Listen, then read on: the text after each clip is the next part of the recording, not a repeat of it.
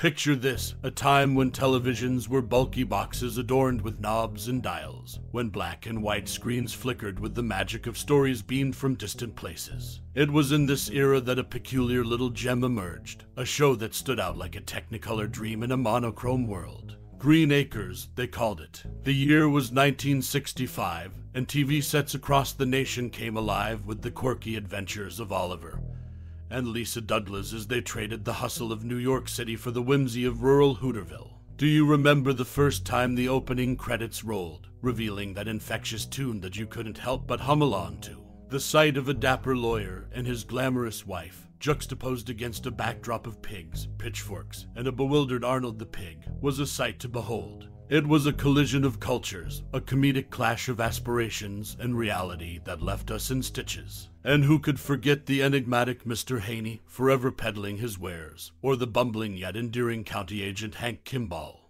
These characters wove a tapestry of idiosyncrasies that became a part of our living rooms. As the series progressed, every episode was a masterclass in finding humor in the mundane, a tribute to the stark contrasts that life often presents. From Lisa's unconventional culinary experiments to Oliver's attempts at mastering farm life, each misadventure and every farcical mishap kept us hooked, and not just for the punchlines. Green Acres, with its offbeat charm, whispered something profound beneath the laughter, an invitation to embrace the unexpected, to find joy in the quirks of existence. Now, as we journey back to those days of whimsy and farmland foibles, let's dig up some captivating tidbits about the show that might have escaped our notice. How about the fact that Eva Gabor, who portrayed Lisa Douglas, wasn't initially sold on the idea, but went on to become an indelible part of TV history? Or the curious tale of how Eddie Albert, the embodiment of Oliver, actually owned a small farm in real life. These intriguing nuggets infuse new life into the show, adding layers to the laughter we've cherished. So, whether you're revisiting Green Acres or stumbling upon it for the first time, let's celebrate the absurdity, the charm, and the timeless allure of a series that dared to be different. It's a reminder that sometimes the quirkiest detours lead to the most memorable destinations. And now, as we delve deeper into these remarkable behind-the-scenes revelations, remember that the past is a patchwork of stories waiting to be unraveled. Get ready to unearth the hidden gems of Green Acres, where the ordinary meets the extraordinary in the most delightful of ways. So, without further ado, let's lift the curtain on the fascinating facts that made this show an unforgettable classic.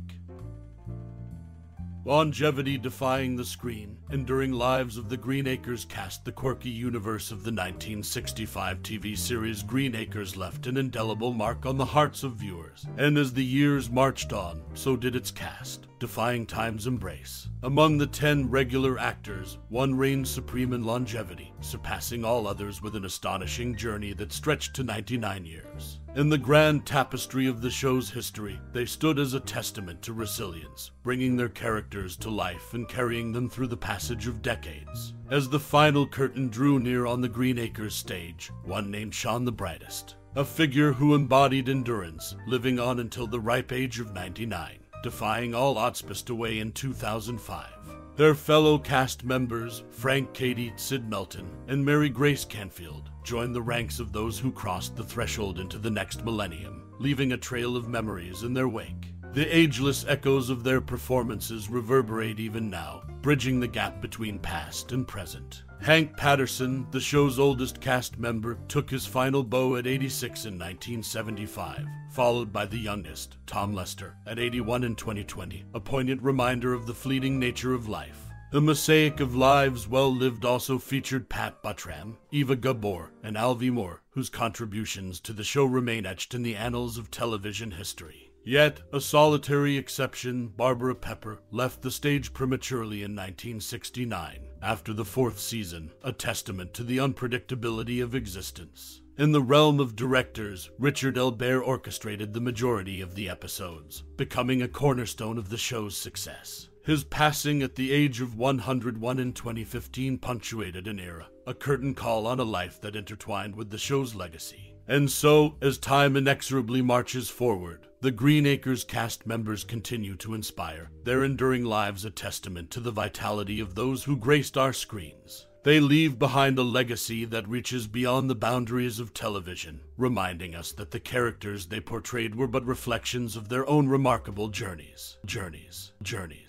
Mystery amidst the farmhouse laughter, vanishing stars of Green Acres in the quaint universe of the 1965 TV series Green Acres, where urban sophistication collided with rural simplicity. A subtle enigma remained hidden amidst the laughter and hay bales. Amidst the comic escapades of Lisa and Oliver Douglas, the disappearance of certain four-legged co-stars went largely unnoticed by devoted viewers. The show's early seasons saw an assortment of animals frolic through the screen, pets and farm denizens alike. Lisa Douglas, portrayed by the incomparable Gabor, had a steadfast terrier companion named Mignon. This petite pooch discreetly wagged her way into 11 episodes, a charming presence through the initial arc of Season 3. Remarkably, Mignon's presence stretched beyond the Hooterville realm, making cameo appearances on the show's sister series, Petticoat Junction.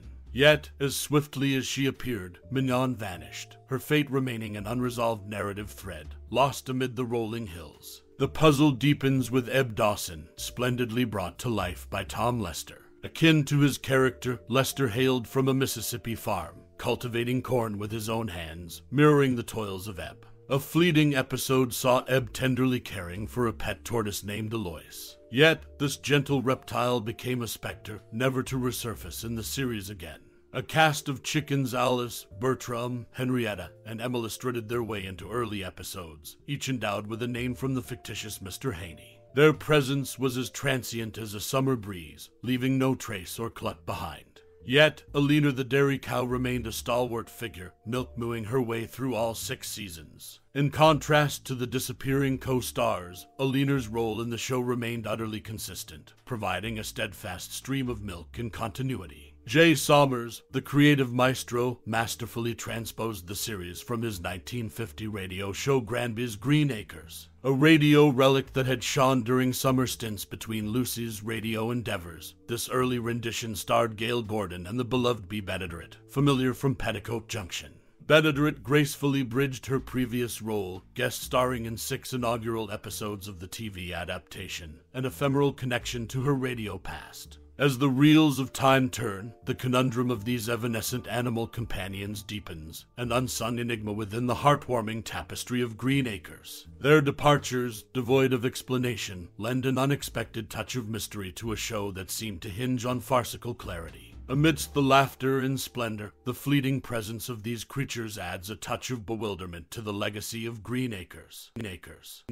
Truck's evolution, a Ford Bronco Roadster on the Green Acres set in the bucolic world of Green Acres. The idyllic charm of Hooterville was punctuated by the presence of County Agent Hank Kimball and his trusty red truck. However, keen-eyed viewers might have noticed that this vehicle wasn't just a set piece. It was a Ford Bronco Roadster, a familiar face on the show. What's more intriguing is that this open cab truck wasn't static through the series. It transformed annually to match the latest Ford Bronco model. As each new iteration of the Ford Bronco hit the market, the show's creators spared no expense in ensuring the accuracy of Hank Kimball's ride. Whether it was the flair of a new grille or the allure of a fresher paint job, the truck's evolution mirrored the passage of time both on-screen and off.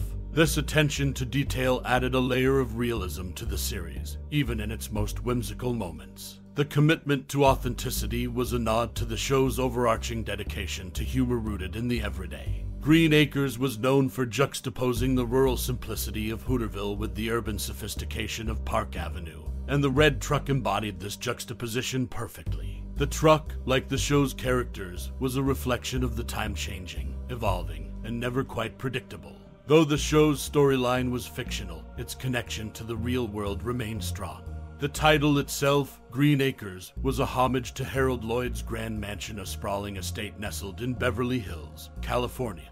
The radio show that preceded the TV series, along with the series itself, derived their names from this opulent Hollywood residence. The irony of this connection wasn't lost on the show's audience, as it underscored the stark contrast between the show's rural setting and its roots in Tinseltown extravagance. In the world of Green Acres, the boundaries of reality and fiction often intertwined. Take, for instance, the wartime experiences of the show's protagonist, Oliver. While the character had a stint as a pilot for the Army Air Corps, it's fascinating to note that actor Eddie Albert's real-life service took a different trajectory. Unlike Oliver, who braved the skies over Hungary, Albert found himself in the Pacific Theater of Operations as part of the U.S. Navy. Green Acres was a classic TV show that thrived on the quirks and contradictions of its characters and settings. The red Ford Bronco Roadster, with its annual transformations, encapsulated this dynamic spirit, embodying the passage of time and the show's commitment to whimsical authenticity. From its cheeky nods to Hollywood opulence to its playful take on wartime experiences, Green Acres remains a prime example of a show that embraced the unexpected,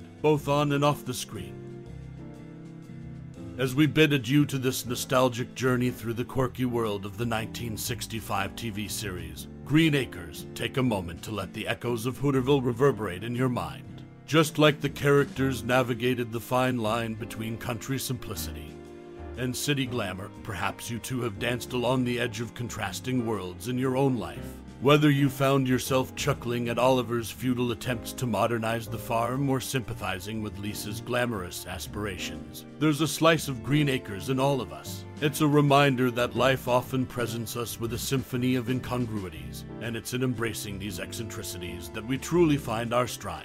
As you reflect on the show's timeless themes of change, adaptation, and finding humor in the unlikeliest of places, consider sharing your cherished memories and musings. How did the show touch your heart? Did it teach you something about the balance between dreams and reality? Your perspective is a vibrant thread in the rich tapestry of Green Acres enthusiasts. So, let the laughter linger and the moments resurface, those hilarious misadventures and heartwarming connections that made Green Acres a classic.